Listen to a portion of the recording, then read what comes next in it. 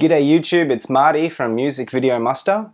I haven't uploaded anything to YouTube for quite a while, and that's because I've been really busy putting a lot of time into my eBay store. This channel started out as a way for me to talk about my music DVD collection, and I intend to still do that, but I wanted to make some videos showing you how I go about reselling CDs and DVDs on eBay to give you a bit of an insight of how I do it and how potentially you might get started too.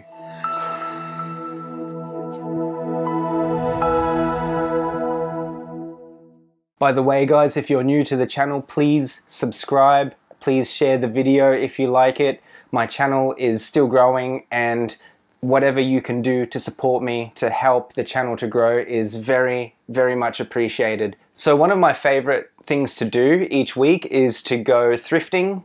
I have a few op shops in my local area that I visit frequently, and today when I went thrifting I found 8 CDs that I decided to buy for $1 each, and I want to do a little experiment to see how quickly they sell on my eBay store. Now this channel is primarily about music DVDs, but I found that CDs actually sell better on eBay, and that's why I want to share these CDs with you today. Okay, so how am I going to go about listing these CDs on my eBay store?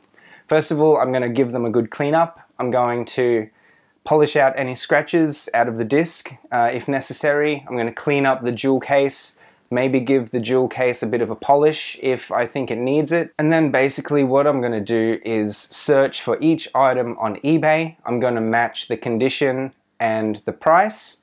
I will always offer free postage with my listings. So if the comparable price on eBay has postage as a separate fee, I'm just going to consider the combined price of the item plus postage and match it with my own listing. Also, I always enable best offers on my eBay store.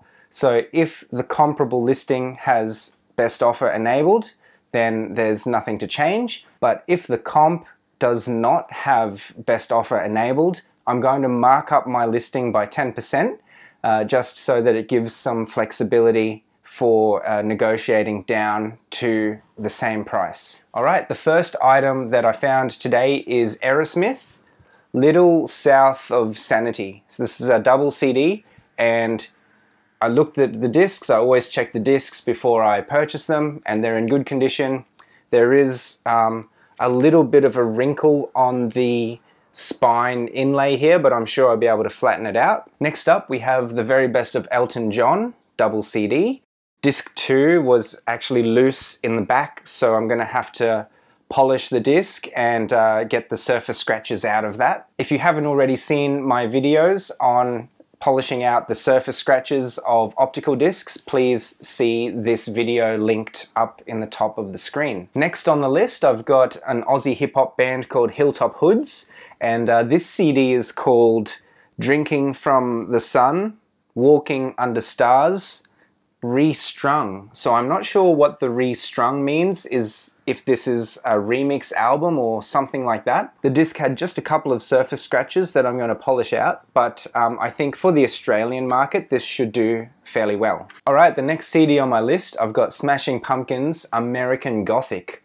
Now this one looks like some kind of EP. It's only got 4 tracks on it. It's got a high potential to sell quickly, but it just depends how in demand this particular item is. Okay, next in the op shop I found a jazz CD, and it's still in the shrink wrap. This is called Jazz After Hours with John Coltrane. On the back it still has the HMV sticker where it was bought originally for $5, but I think I'll be able to get a lot more than that on eBay. Next up we have Paul Simon Graceland.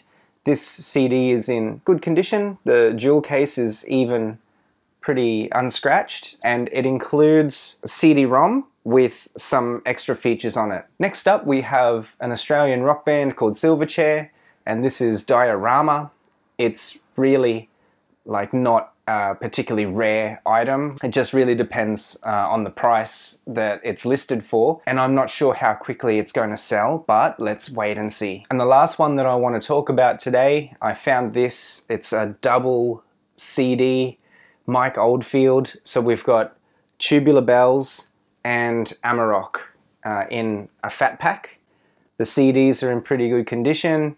The case itself is, it looks really old. It's a little bit scratched. There's a bit of a crack on the back, but I will be able to make it look more presentable. After listing these CDs on eBay, I'm going to monitor them, and I'm keen to find out which of the 8 items sells first. Now, this is not a scientific experiment. Of course, there are so many variables that can come into play here, but it's just for a bit of fun, and perhaps also there is some wisdom to be found in the way that this all pans out. So we're going to see which item sells first, second, and third, and then after that, depending how much time has elapsed between now and the sale, I will decide whether I continue to monitor the unsold items or just finish the video at that point. Alright, let's get busy and start listing these items. Okay, so all 8 CDs have now been priced and listed,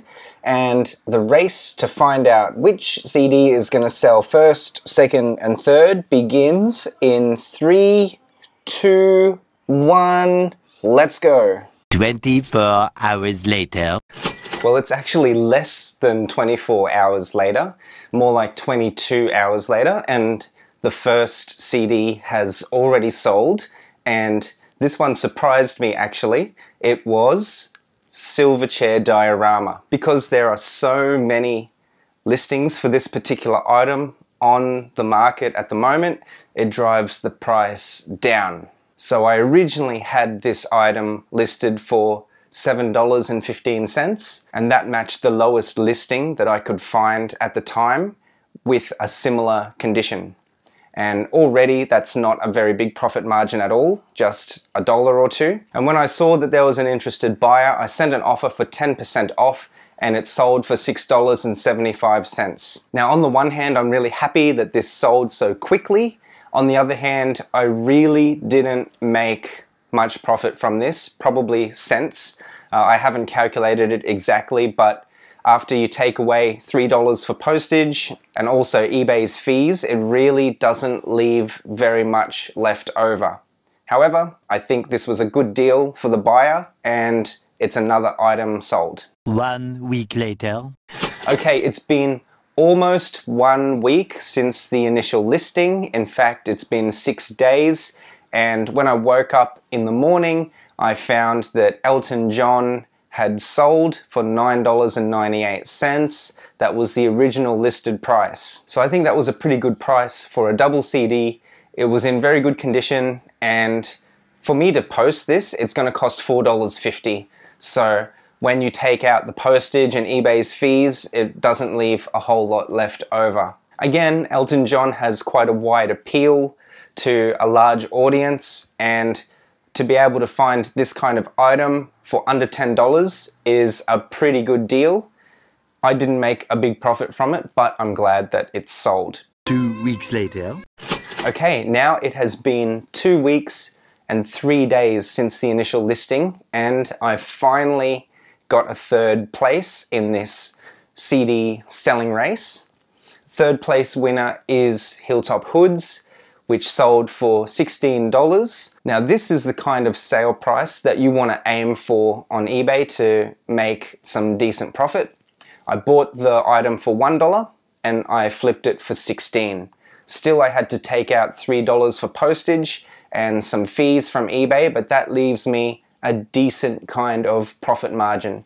This one took a fair bit longer to sell, maybe because of the higher asking price, and obviously compared to someone like Elton John, it just doesn't have that wide mainstream reach. I'm really happy with this sale. $16 is very good, and I contacted the buyer, as I always do when I send untracked items. I send a little photo to show that I've actually posted the CD, and the buyer actually replied to me and said that he was really excited to get this album. So I think we've got a happy buyer and a happy seller It's a win-win situation. Now, since it has been over 2 weeks since the initial listing, I'm not going to monitor this anymore. Let's just end this video knowing who came in first, second, and third place. I honestly thought that Mike Oldfield would have been in the top 3, and I didn't expect Silverchair to sell very quickly at all. So what I've learned from this is that price is really important, may be the most important thing,